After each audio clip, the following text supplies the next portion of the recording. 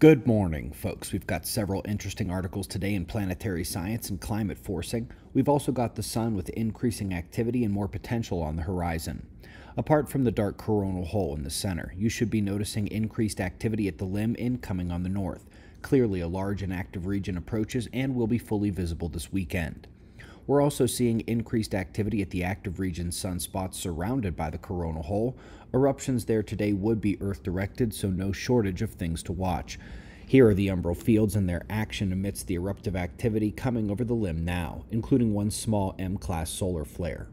Back at Earth, the phi angle flip in the solar wind combined with a minor plasma enhancement overnight, leading to slightly unstable conditions in the geomagnetic field this morning, but nothing major.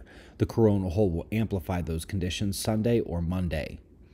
Moving on to Juno at Jupiter's moon Europa. The closest flyby in years is showing enough detail to pick out cracks in the ice and the shadows cast by significant surface features, all in preparation for Clipper to arrive in the coming years and see how habitable the icy moon really is.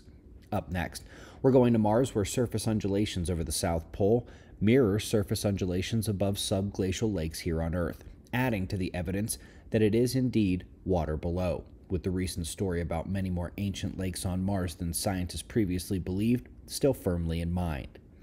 Top science this morning is one of the best master's theses I've seen in a while. I'm also partial to the author's first name, showing definitive decadal and centennial forcing of the temperatures by solar activity and volcanic upticks during sunspot minimum. It's a pattern we see revealed pretty much any time that level of detail is approached for any given location on Earth. Bright future ahead of this one. As we mentioned yesterday, our October 14th event is sold out, leaving just the 13th in Scottsdale. We'll be at the Sound Sanctuary for a networking and meet and greet event, and it should be a fun time as all observer meetups are. Tickets at the link below the video, and also down there is the link to our Shopify store, where this is the last chance to get 20% off everything. We greatly appreciate your support. Eyes on the sun for eruptive activity. Subscribe and we'll do this all again tomorrow.